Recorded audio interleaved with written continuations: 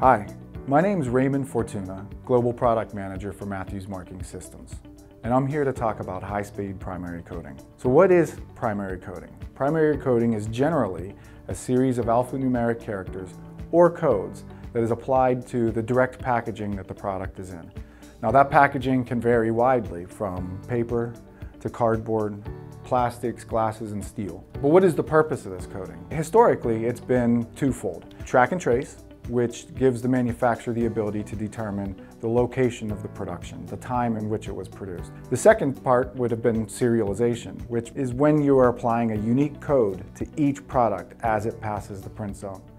So when we're talking about primary coding, what are the two most important factors? And generally that's cost per mark and the speed at which the mark can be applied.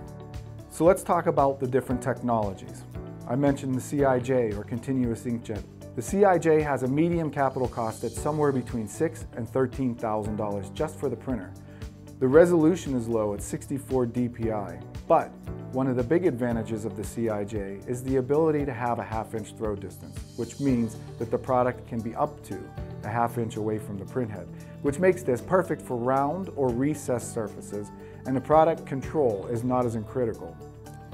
Speed is message dependent, with one-line codes being 1,200 feet per minute, but adding a second line easily brings the speed down to about 200 feet per minute. Adding QR codes, 2D codes, barcodes only slow down this process more.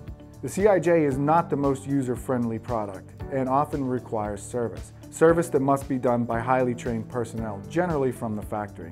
But if we were to look at the cost per mark, the factors that go into that cost per mark are inks, makeup solution, and maintenance. Generally, you're looking in the neighborhood of 5 cents per 1,000 marks. So the second technology I referenced was thermal inkjet, or TIJ. The TIJ has a low capital cost at about $1,000 to $2,000 per printer, and the resolution is superior with up to 1,200 dpi horizontally. The one drawback to TIJ is the 1/8 inch throw distance, which means round objects, recessed objects, it's a challenge to be able to print on them, and product control is critical. Now what's unique to TIJ over CIJ is that the speed of the printing is not dependent on the message, only on the horizontal resolution. So that means TIJ can print small text up to large graphics at exactly the same speed. With the 300 dpi horizontal resolution, max speed being around 400 feet per minute, all the way down to 75 dpi, which is comparable to the CIJ, being about 1,600 feet per minute.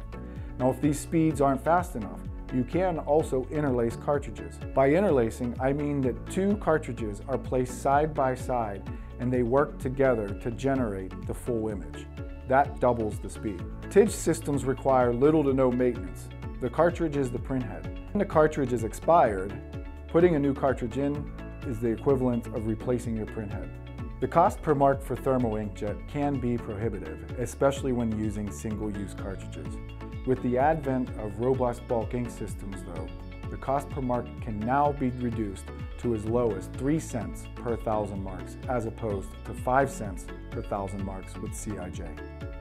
The third technology that I mentioned were lasers. Lasers have a high capital cost, with CO2s being in the $20,000 to $30,000 range, and fiber lasers being upwards of $50,000. Lasers do not have consumables, but their sources do have a lifespan. CO2 tubes last roughly 30 to 40,000 hours of continuous printing, and fiber printers last up to 100,000 hours of continuous printing. Now, because the mark that's being applied is ablation, there is no real resolution to speak of, and the focal distance is in laser's favor with a 4 to 6 inch range. Just like CIJ, message speed is dependent on what is being printed, with a typical 2-line lot code taking about 33 milliseconds per code. Barcodes and 2D codes slow down things considerably with up to approximately 10 seconds per code. Now, lasers are not universal. They must be matched to the substrate. So that means packagers with multiple different substrates, multiple different products, may not be able to find a single laser to handle all of their needs. Now, lasers do require very little maintenance, but they also require specific protective equipment to protect against emitted radiation. thermal inkjet can play a larger role in primary coding, particularly due to its ability to print codes, 2D codes, at high speeds. Robust bulk systems and rumors of long throw cartridges now start to overcome some of the largest obstacles for thermal inkjet and primary coding, and that is cost per mark and the ability to throw ink longer distances. Here at Matthews, we took a completely unique approach to the bulk system for thermal inkjet. We call it the ABIS, or Active Bulk Ink System. The key is in the A, active. This system uses computer processors, sensors, and accelerometers to ensure accurate performance. The system itself is consisted of two main pieces. The main unit, which is a series of valves, all mounted to the processor, that is constantly delivering the ink to the cartridges. The cartridge sensor module is an individual unit that is always monitoring the cartridge conditions. One sensor module required per cartridge. Now, atmospheric changes can affect the internal makeup of the cartridge, and for competitors' units, they have a set and forget mentality. Once you set up the equipment, there is no way to monitor or make small adjustments. Here we're using a series of sensors and processors to ensure that as environmental conditions change, our delivery of the ink changes to meet it. I hope you enjoyed this short presentation on high-speed primary marking and coding.